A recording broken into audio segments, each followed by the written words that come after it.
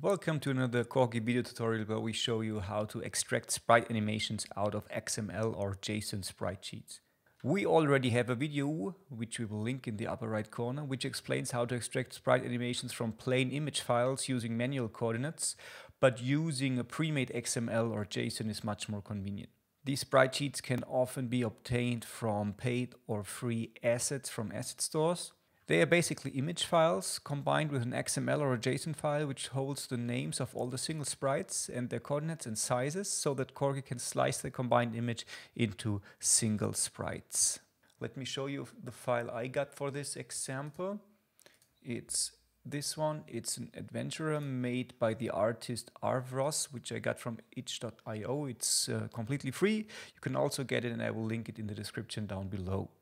It's quite a large file with all animation steps for running and attacking and even jumping or sliding on the ground. So that's the PNG sprite sheet and that's the XML file. And there you can see the single coordinates for each sprite with its width and height and the name for the sprite. And now what we're going to do is we will read this file and let KorGE handle all the extracting so that we can just use the sub animation that we want, for example running or jumping or somersault or anything we want. So let's get right into it. To main.kt. First of all, we will read the sprite sheet, which is sometimes also called an atlas. Make sure that you read the XML file and not the PNG file. The next step will be extracting the animation we want out of the atlas. We can do this by using a prefix filter or a regular expression filter, which is applied to the name of the sprites in the XML files. As you can see here, the run part of the animation always starts with run, and there are 6 images. And for example, the jump part consists of 4 single images, and it always starts with jump. So in our case, it's sufficient to use the prefix version of the function, and this function is called like this. Let's do the run animation first. Call the adventure sprites, and that take this get sprite animation version, and the prefix is run. So that's the run animation. Let's get the jump animation with the prefix jump. And while we're at it, we can just add a standing animation.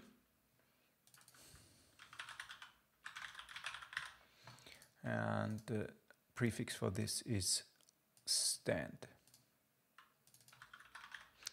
So it will just look nicer when we are up to display it when it just does nothing, so that we have something like an idle animation. So now let's create the sprite which can be assigned these animations, for example when we press a button. The default and idle animation will be the standing animation, so let's create the adventurer with this.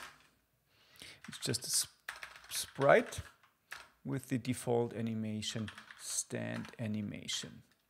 So now we call just adventure play animation looped, and let's see how it looks.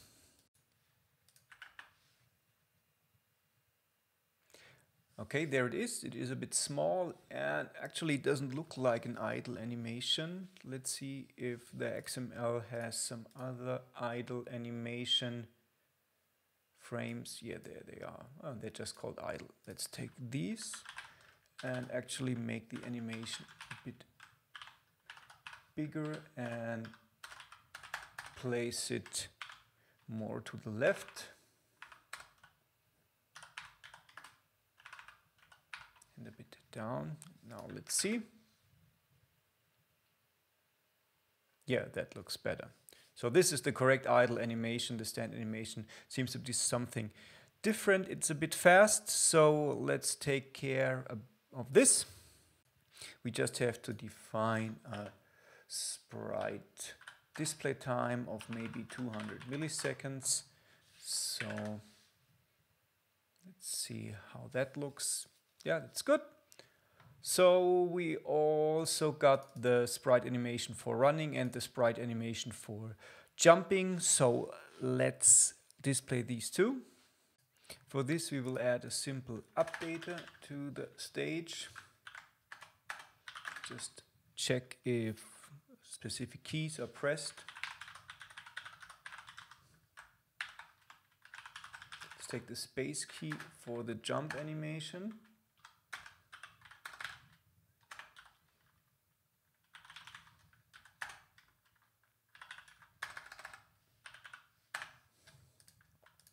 So, and actually what I also want is when the jump animation finishes, that the standing animation is played again. So let's add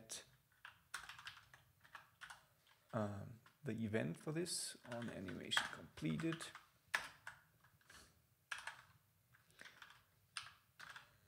Adventure play animation looped. It's called the stand animation.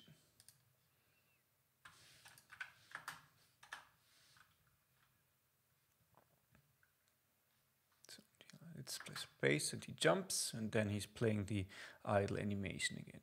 Actually, what I don't like is that he pulls the sword. I think this is because the idle animation for the drawn sword and the not drawn sword are somehow mixed up. Maybe we can fix this.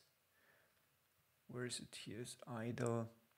This seems to be the regular idle animation, and this seems to be the idle animation with the sword. So maybe we can use this as a prefix. Let's check. Yeah, that's a quick fix, that's better. Nice. And I'll also add the run animation. Let's keep right, and we play the run animation.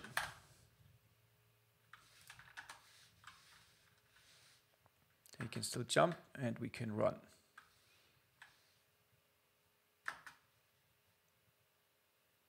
So in this updater we could also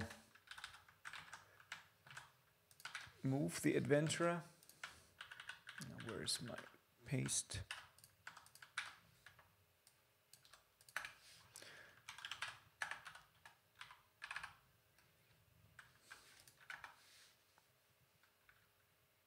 So this is a very basic animation. I extracted from an XML file.